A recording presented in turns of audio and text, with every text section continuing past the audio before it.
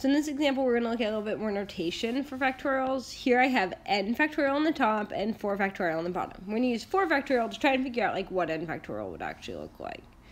So the first number I do when I take 4 factorial is write 4, right? And then I'm going to go ahead and I'm going to multiply it by 3.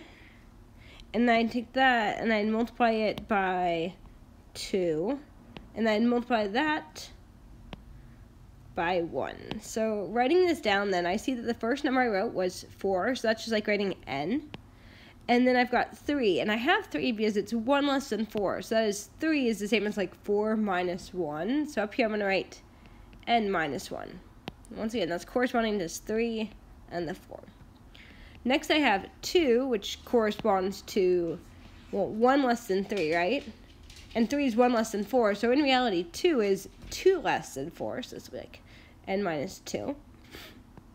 And then I would have 1, which is 3 less than 4, so this would be like n minus 3, and here 4 stops. However, if this was, let's say, 40 down here, I would have 40 times 39 times 38 times 37 times 36 all the way down here, and so it'd keep going.